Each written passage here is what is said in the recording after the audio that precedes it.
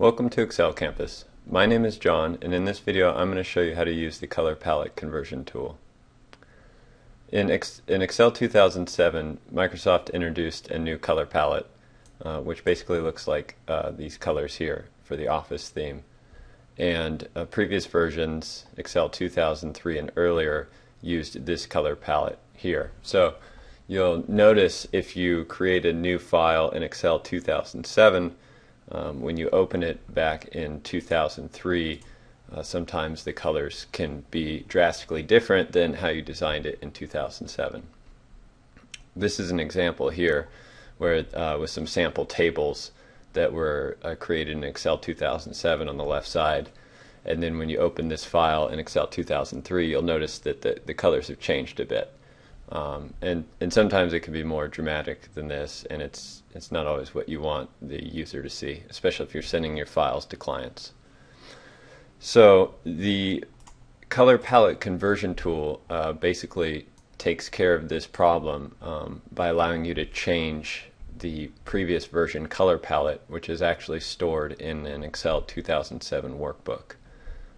So if you go to the File menu and Options, in this Save option on the left here, if you click the Colors button, you'll see that here's the old standard palette from Excel 2003 here.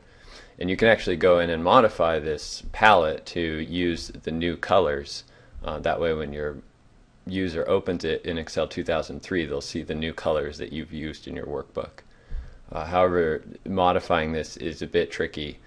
If you want to actually modify the colors, you have to basically know the RGB values of the new palette and type them in here one by one to modify this. So it can be very time consuming to just figure out what those RGB values are and then type them in here one by one in each of the color tabs there.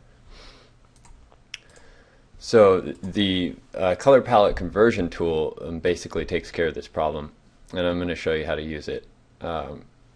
Again, this tool is available for free download at excelcampus.com. When you open the tool, make sure to enable the macros. That's the first and most important step, because this tool does use macros. Also, there's a help button right here which will pop up some on-screen help to help guide you through this, and this is exactly what we're going to go through today. So, and there's also a link to excelcampus.com with a detailed help page that will walk you through it as well. So basically the first step is, well, first of all, I have another workbook open. It's this sample report here. So we're going to use this sample report as an example. And this report was created in Excel 2007, and it uses the Office theme colors in 2007. So the first step is we can actually pull in those colors that we've used in the sample report by selecting that workbook from this drop down. This is a list of the open workbooks on the computer. So I click that workbook, and now in this box down here you'll see that basically the colors that were used in that workbook have been searched and found and populated in this box. So we can see these shades of blue and also that red text we used in that workbook are now in this box here, and we can basically copy these colors that we want over to the previous version palette and then upload or update that previous version palette in our workbook. So that's basically how this works. You can also, if you know the colors that you've used from the palette in your workbook, you can also just copy them straight from the palette down here into this previous version palette. So the easiest way to do that is, let's say we take this dark blue color here, and I'll use Control C to copy that cell, and then we need to replace one of the colors in the new version, or I'm sorry, in the old version color palette. And to do that, we can just paste, let's say we want to replace this blue color here, so I'll just click Control V, and that'll paste that color into over that old blue color. So now when the user opens the workbook in Excel 2003, when they look at their color palette, they will actually see this blue color in there instead of that old, other brighter blue color that we just replaced. And so, this is up to your discretion too, which colors you want to replace. Maybe you never use pink, or you never use a bright green in your workbook, so you could replace those colors if you know you won't need those. But it's up to you. You don't necessarily have to replace a blue with a blue or a red with a red per se, but I think it makes it easier. So we'll take, then we also need to take this blue color and we'll paste it there. We'll take the red and paste it over this red, and maybe these lighter shades of blue over these colors here, something like that. So it's pretty quick. You'll notice that all of the colors have an index number, so you can see which ones you've actually copied over and which ones you haven't. 71 and 73 are white and black. We don't need to copy those because those are already in the old version palette. And then, like I said, you could, if you know you want to use this orange color in the future, let's say you could copy it into here and replace that orange, or basically any of the old, or I'm sorry, any of the new colors in the new palette can be put in there. These action buttons down here allow you to well, this first one allows you to transfer colors. Instead of copying and pasting, you could put the number in. So let's say we wanted to put this blue color up here. That's number 67. So I could type number 67 in the box here and then click the transfer button, and that will make this box blue, that blue 67. So that's another way instead of copy and paste. I find copy and paste to be faster.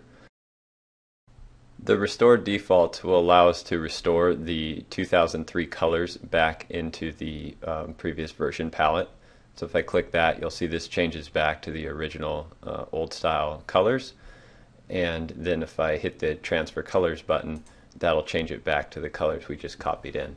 So this is similar to an undo feature where you can, if you want to go back and see what you've copied over, you can click restore and then transfer back, and that'll redo those assignments based on the index number of the color that matches to these palettes over here. Clearing assignments will clear the numbers, and then retrieving the palette will actually retrieve the stored palette that's in the workbook. That would be in this Excel 2007 sample report workbook. So if you've already made changes to it and updated it, updated the previous version palette, that is, you can then retrieve it back into this and modify it again. So now that we have our new color palette that we want to use in Excel 2003, basically we're on step 3 here, which is to update the previous version palette. And we just need to go to that same workbook, so we're going to select that sample report and then click this button here to update the palette.